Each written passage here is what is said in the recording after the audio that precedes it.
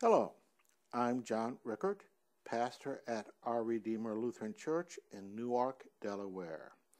The message you are about to hear was delivered December 31st, 2017 in a Watchnight service. This date, of course, is New Year's Eve in our country and the circumcision and name of our Lord Eve.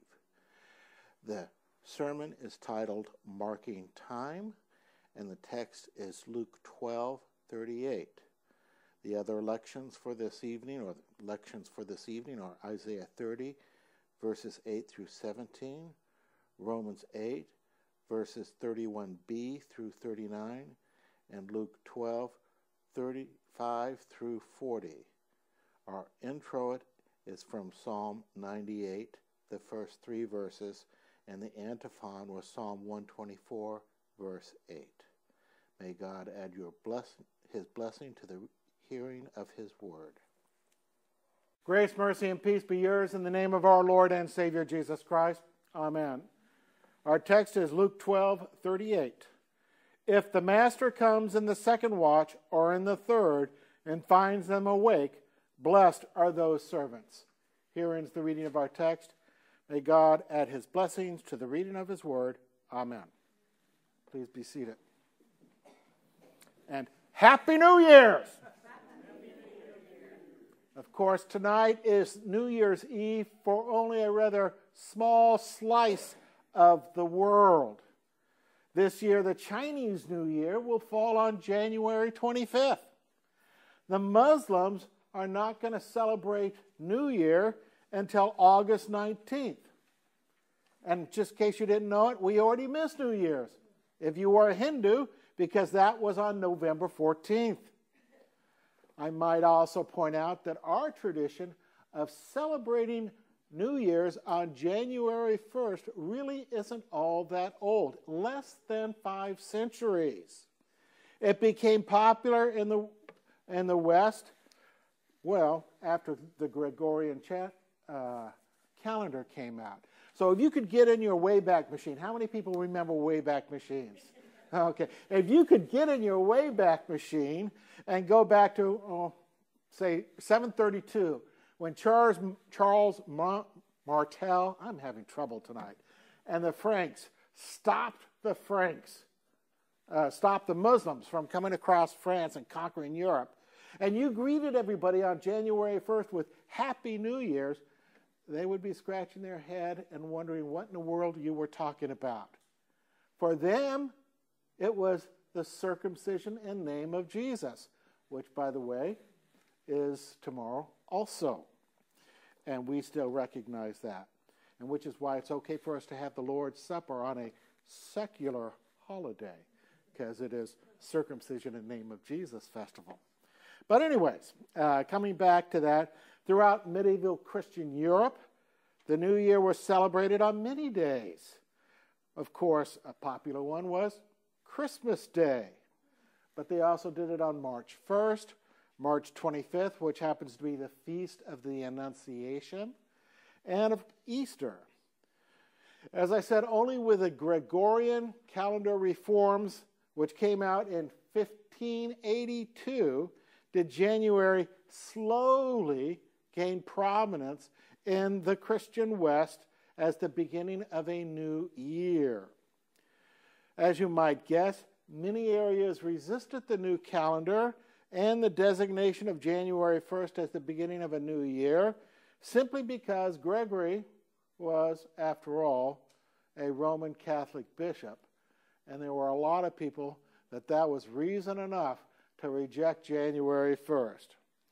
So, for example, Russia only accepted the Gregorian calendar after the 1918 revolution, when the communists took over. That's when they adopted the Gregorian calendar. And they weren't the last. Greece did it in 1923.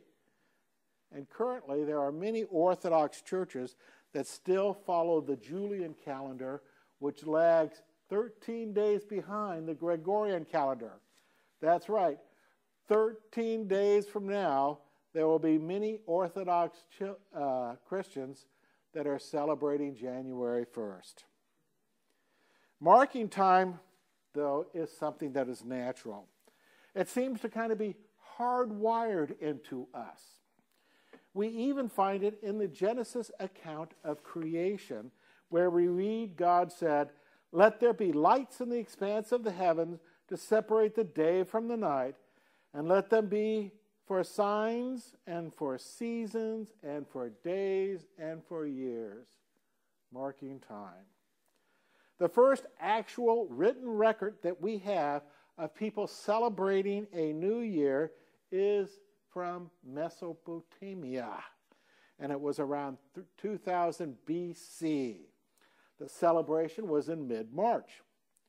Dividing the day into hours is also ancient, and you might find this interesting. First ever mention of a half hour, dividing hours up further. You know, a half hour? The book of Revelation. First written record. Farming, commerce, military activity are all improved by marking time. By marking the seasons, that is time, a farmer knows when to plant and when to harvest. By marking time, a business knows when to open its doors and when to close, and when to hurry if they want to get the deposits in at the bank. By marking time, a military can coordinate its attack or know when to change the sentries. It is hard to imagine a modern society getting along without an agreed-upon way to mark time. In our gospel lesson, Jesus tells a parable where the servants are urged to keep watch, waiting for the master of the house to return.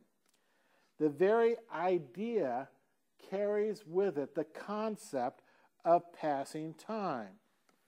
In the parable, the return of the master is referring to the return of Christ at the end of time. I know I'm not telling anybody here anything new. The idea of different watches includes the idea of passing time, right? You know, first watch, second watch.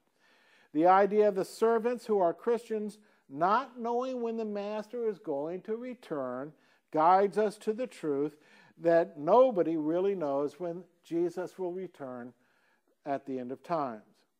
The parable, therefore, urges us to always be ready for our Lord's return.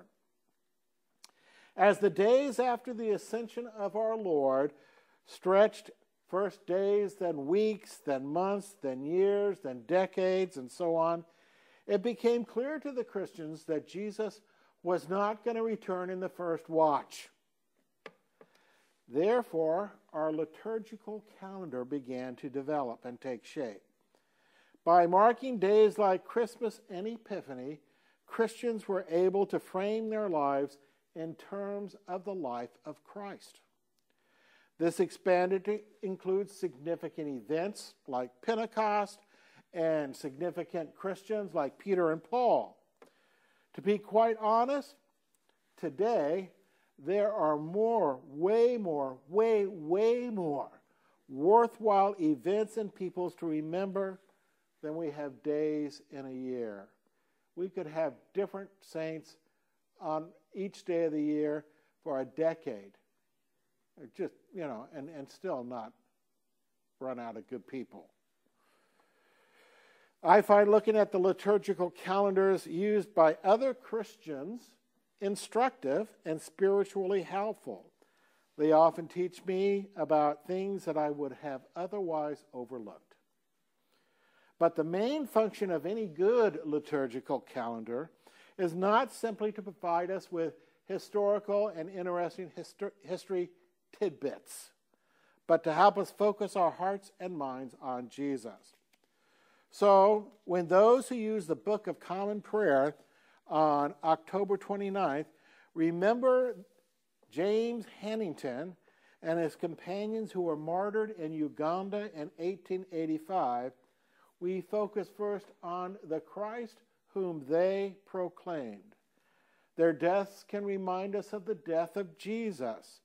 After all, they died so that the Ugandan people might hear about our Savior and receive the salvation of their soul, that they might be set free from the darkness of sin. And isn't that exactly why Jesus died? Such a commemoration might also lead us to ask ourselves just what we are willing to sacrifice for the Lord's work. If it came down to a choice between life and death, would we choose eternal life over temporal life? Would we choose heavenly riches over temporal riches? Would we choose a seat at the heavenly banquet over a seat at the table of the rich and famous here on earth? Such saints can help us ask such difficult personal questions. When false preachers come promising us health, wealth, and worldly acclaim, a review of a good liturgical calendar can help us see through the lies, for we notice how many great saints of old lacked those things. When someone says it doesn't matter what we believe, a review of a good liturgical calendar can help us see through the lie as we notice how many great saints were martyred exactly because they knew what you believe matters. How we mark time really does make a difference. A good liturgical calendar helps us to celebrate the birth of Jesus instead of an improved bottom line. Not that anything is automatically wrong with an improved bottom line. But if money becomes our focus instead of our Lord Jesus, then we have slipped into idolatry. The same is true for presents, decorations, dinners, and the like. Nothing wrong with them in and of themselves. But they are deadly if they take our eyes off of Jesus. The Watchnight service was originally designed to aid us in asking such personal questions. A person reviews their past year and asks if it has been a year of keeping watch or a year of falling asleep at our post or turning our attention away from our assigned job and letting unimportant things keep us from watching for our Lord. Of course, the bitter answer to such questions is that all too often we have fallen asleep at our post. That is because we still have our old Adam. But the sweet truth is that our returning master is always ready to forgive the repentant servant and renew their position as sentries of the Lord. We get stationed again to keep watch. So our main focus is to be on the Lord, even in a watch night service when we might think that the focus is on ourselves. He is the one for whom we keep watch, who our hearts long to see. For those who have been brought to faith in him, his appearing will be as an expert advocate and not a stern prosecutor. He pleads our case and wins. He wins not because of our merits, but because of his own merit. Our good works, our keeping watch, is not presented as something that justifies us, but as evidence that we have received the justification he granted to us by grace through faith in him. However, Jesus says, if the master finds the servants awake, blessed are those servants. The clear message is that Jesus is pleased to find his servants ready for him, carrying out their duties as servants in his kingdom. The blessing Jesus is referring to is not entrance into the kingdom, for that is not dependent on our works. One cannot, in fact, be a servant of the kingdom, as these centuries clearly are, if they are not already part of the kingdom. You don't put the enemy in charge of your gate. There are loyal troops that are in charge of your gate, right? This blessing is a reminder that heaven is a land of blessings, and how we live does impact what we receive in glory. You can rest assured that that person who receives Christ on their deathbed does indeed enter heaven, but the rewards they receive will not shine anywhere near as brightly as the rewards received by the Virgin Mary and her husband Joseph. Yet those more brilliant rewards are also gifts of God's grace. For no sinner actually deserves any heavenly reward. Still, the Lord of all mercies grants them.